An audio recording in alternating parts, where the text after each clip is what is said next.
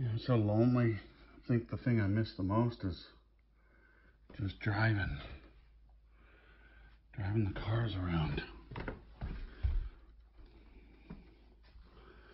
So I think I'm just gonna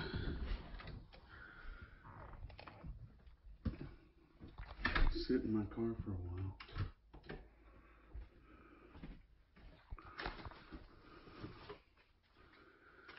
Yeah.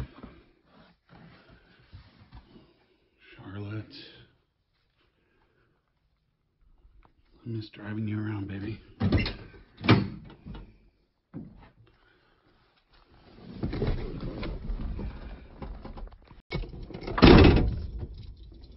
Yeah, see? I just wanted to get in the car and sit here for a little bit. You know, it's been really rainy. A few weeks ago we had a tornado rip through Nashville, and it seems like it's been raining ever since. Like the first 3 days after the tornado it stopped raining. But I haven't had much of an opportunity to take one of the classic Mustangs or GT500 out. And then now the stay-at-home quarantining because of the virus. So I can't just get out and get on the road like I want to. If it's nice weather tomorrow, I'll go ahead and do it during the day. Just to drive around a little bit. I'll chance getting pulled over. Just say I'm going to the store or something, I guess. But there's something very therapeutic about being in, you know, a car that you love. So I was watching Ford versus Ferrari. And in that movie, Matt Damon plays Carroll Shelby. And there are two moments in that movie that really, you know, kind of get me a little emotional and I connect with.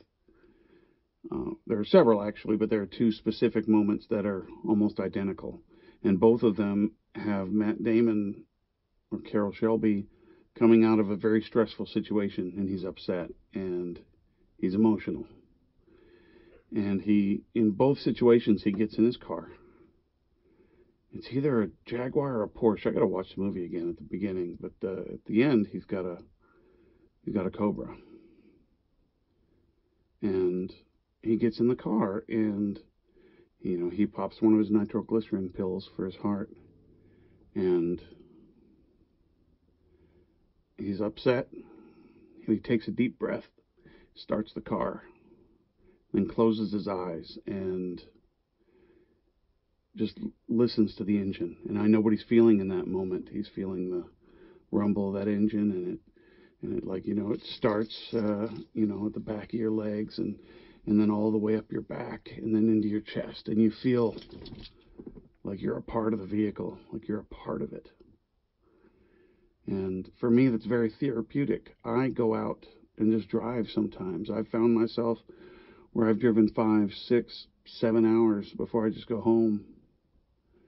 And I've probably driven a couple 100 miles around the city and off in the country roads here in Tennessee, just to feel that.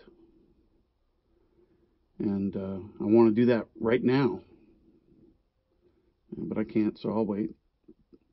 Maybe I can just listen to the engine. You can see what I'm talking about. Yeah, right there, that's what I'm talking about. That feeling. And then you rev it up a little bit.